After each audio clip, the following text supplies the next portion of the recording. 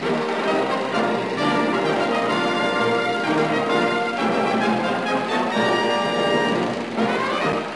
brief history of the mullet in cricket. The mullet comes in many forms. There's the scullet, the frullet, the mer mullet, the fee mullet, the chullet, the tropical mullet, and of course the sports mullet. And who better to don the neck cape than our Aussie cricketers?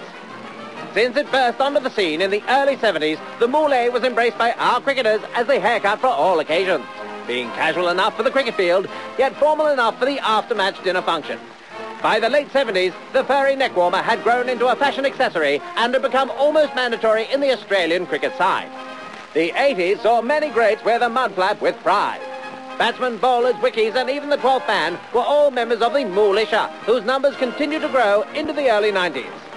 Enter the mulleted maestro, the knight of the neck spoiler, Dizzy Gillespie. Never was there a more intimidating sight for a batsman than to see Dizzy charging in, determination on the face, fire in the mullet. Batsmen didn't need a side screen when they faced Dizzy. There was one on the back of his head. He was a man who broke many an achy-breaky cricket fan's heart by single-handedly donning the 8th natural wonder of the world on his neck for over a decade. From the start of the millennium, the number of neck blankets has been in rapid decline and now faces extinction. So for those who dare to dream, who like their short and long, we raise our scissors to you.